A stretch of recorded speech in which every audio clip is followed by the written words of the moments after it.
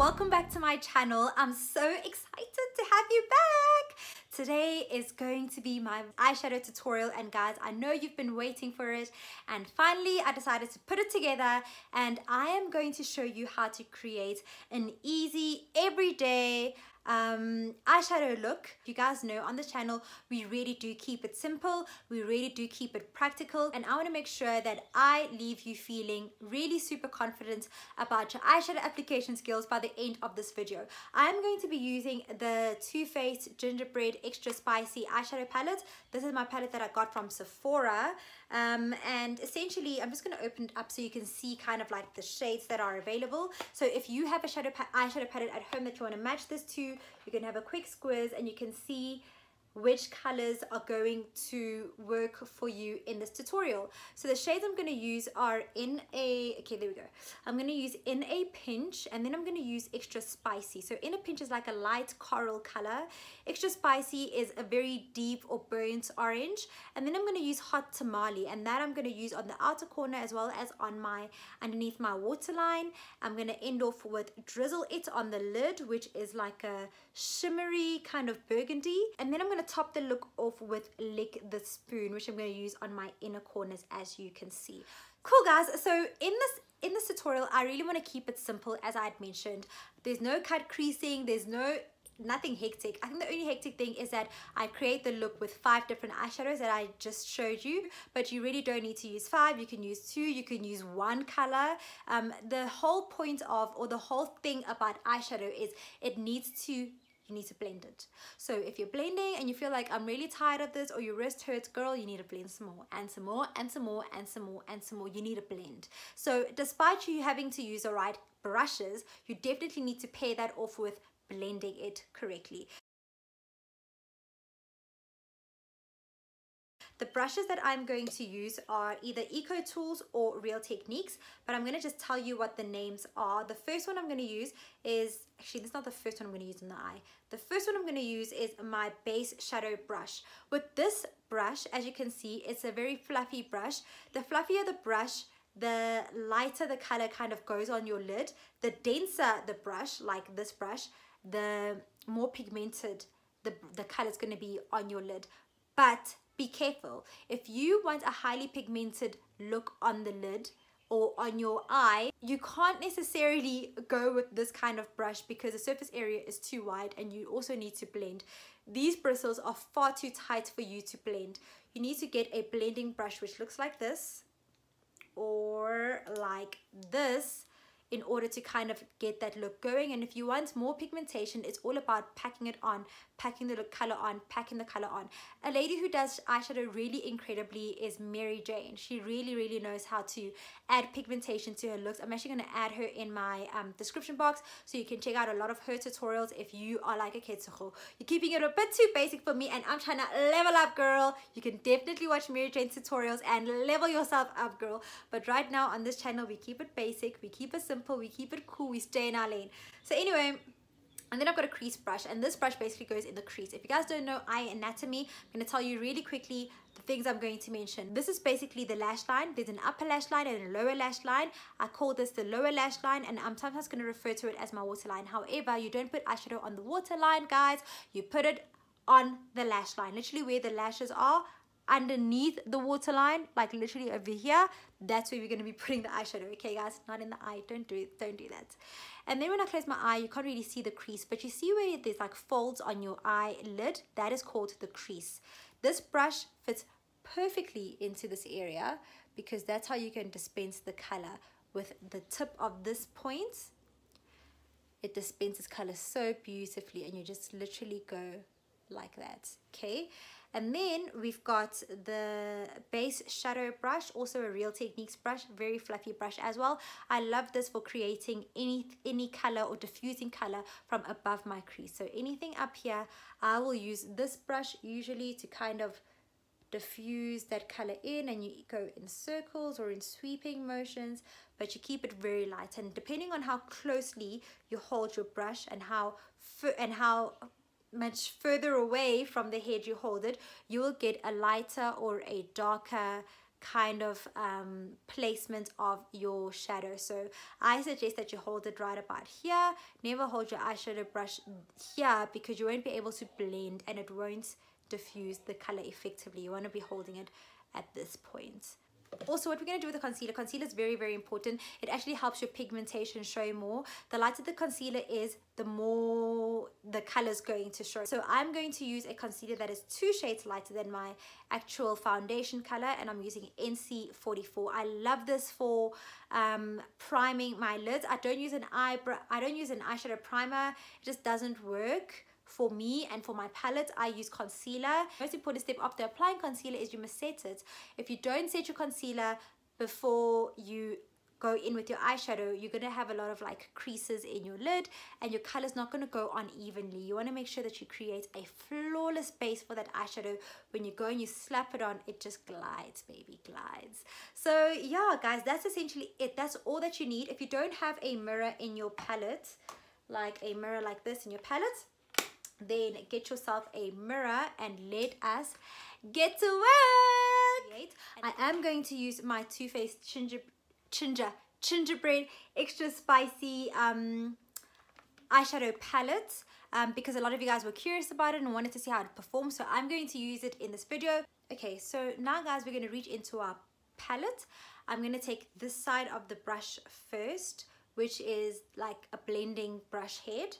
And I am going to dip into Inner Peach, as I had mentioned, and this color is actually this color over here, it's very peachy, and it's also light. So the thing about eyeshadow is, guys, you need to create gradients. Okay, so if you are starting with a color up here, for example, first of all you need to always start at the corner and bring the color in.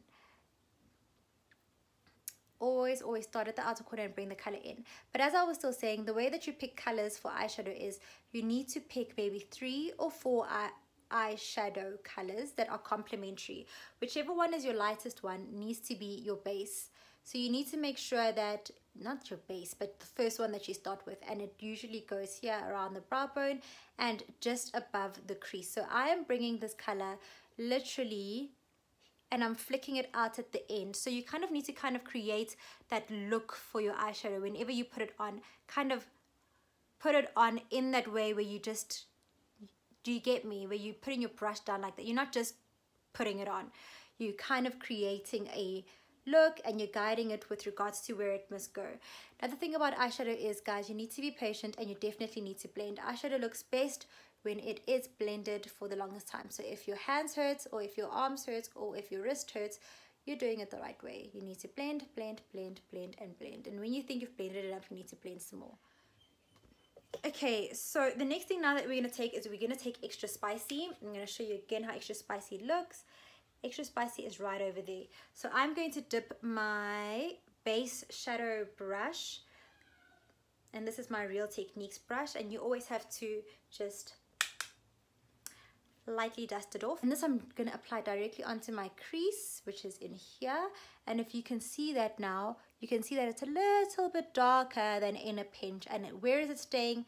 Right here. But also you're pulling it down here to make Inner Pinch and Extra Spicy be friends. So you're kind of fusing them. I'm going to go in with Extra Spicy again, just to give my eye look a little bit more depth. Okay, cool. So now we've got the second part, okay, of this, which is your crease. And as I mentioned, you go from lightest to darkest to darkest to deepest, and then the ultimate deepest color. So now that I've created that first shade that was the lightest and like my base kind of shade, gone in with my crease shade, what I'm going to do next is I'm going to tie those two looks together. So I'm going to go in with Hot Tamale, and it's like a hot pink right over there. Take Hot Tamale and I'm literally just going to smoke it out at the edge. Just going to take my mirror to make sure I'm doing it right. I'm going to smoke it out on my outer crease.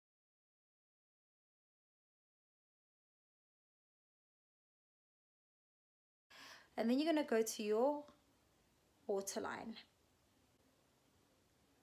And I'm going to add it as I would. I wouldn't say eyeliner because it doesn't go directly on the waterline, but it goes, just below the waterline.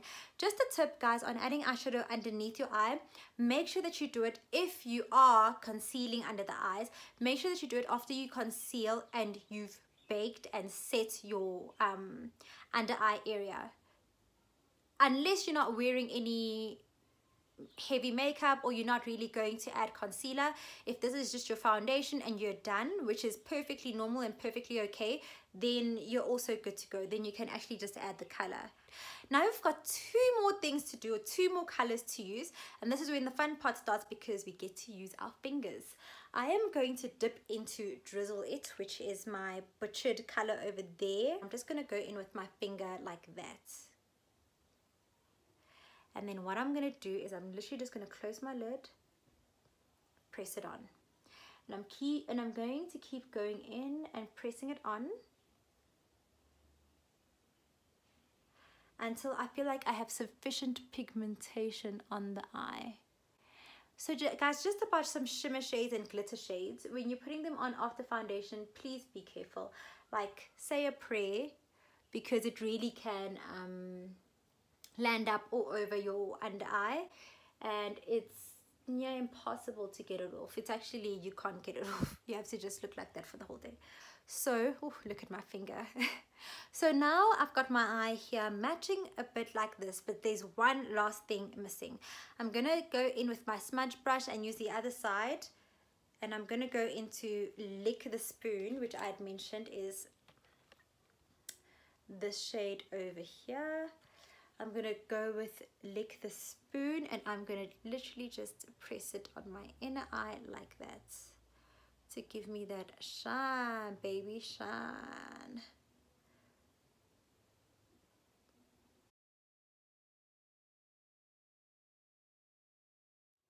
So guys, just to wrap up the look, this is essentially the final look. I haven't put any eyeliner or any mascara on the lids. I just wanted to show you how both my eyes look. And as I'd mentioned, you literally go and you pick between, you can pick one color, you can pick as many as 5 different colors.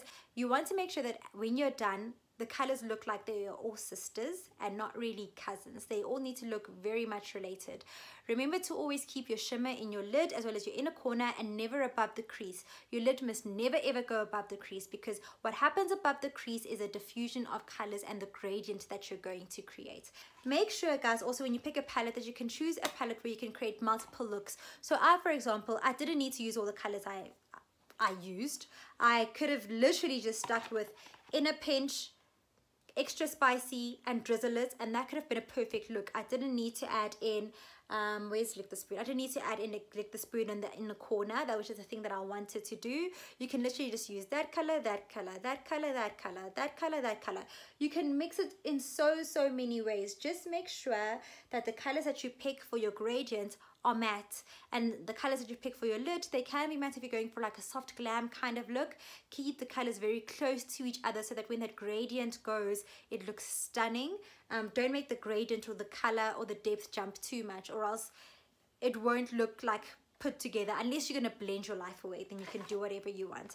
But guys, that's essentially it. Hey, I didn't want to complicate this tutorial and add cut creases and all of that stuff. I really just wanted to give you a look and show you how you can put combos together that make you gain confidence in using eyeshadow. I hope that helped. If it did help, guys, don't forget, give me a thumbs up in the comments down below if you want me to go in depth and maybe use another eyeshadow palette that is probably available locally so that you can practically copy and paste the tutorial. Let me know in the comments box as well, and give me praying hands, and I will hook you up with a local palette and create a look that you can wear every day that is very simple to use and very simple to create. Other than that, guys, thank you so much for tuning in. I really appreciate you, and ciao for now.